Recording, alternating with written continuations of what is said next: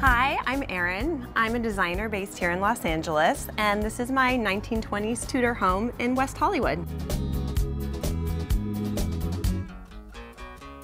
I love the historical charm of our home. It was originally designed by famous architect Paul Williams in the 1920s. When we moved here, I wanted to bring my own special brand of organic modern to the home and to create a great indoor-outdoor flow.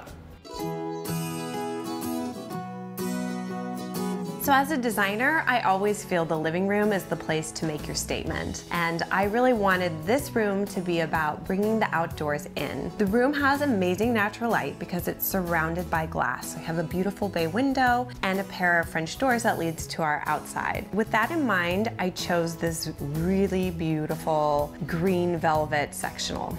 And I love it because it has a little bit of gold accents through the feet, and I think that that brings a nice little touch of glam in contrast to the more earthy wood tones that I have with a pair of stools here and the console table behind the sofa. Behind me is the playroom, which is probably my most favorite room in the house. It's super cozy and whimsical. I love the teepee and the little boy's chair there, and we spend a lot of time as a family together in that room. So my family loves to hang out together in the kitchen. We decided instead of doing a breakfast nook that made more sense for our family to do a seating area. Some might say a white sectional in a kitchen with 2 young children was a bold and daring choice, but I used a fabric called mud cloth, which is really durable. And I'm just so happy that it's white because it just adds to the overall light, bright, airy feel that I'm going for throughout the house. I love these glass globe light fixtures, and the rest of the fixtures and finishes in the kitchen have kind of a classic country feel meets old Hollywood chic.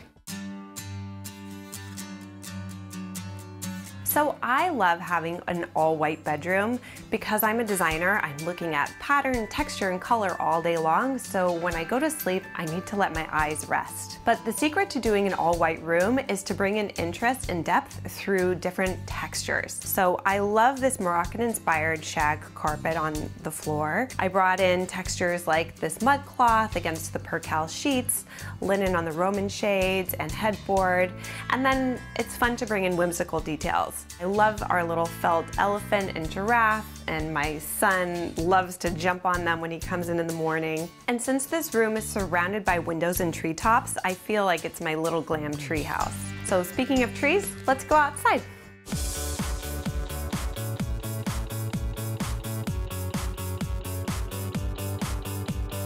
So here we are in the outdoor space of our home. We always hang out here. This is where we do all our entertaining, have dinners, hang out, we have a barbecue, and of course we have our swimming pool, which we're so lucky. We always keep heated. It's a lovely saltwater pool, and this is just our place to hang out.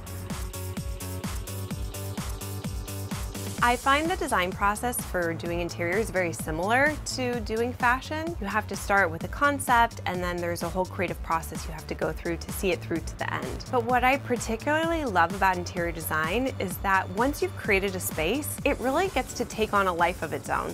So thank you for coming to see my home, and I'll see you soon.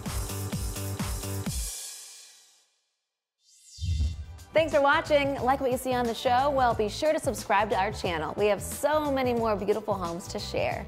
It's all about love. Share these homes, you know?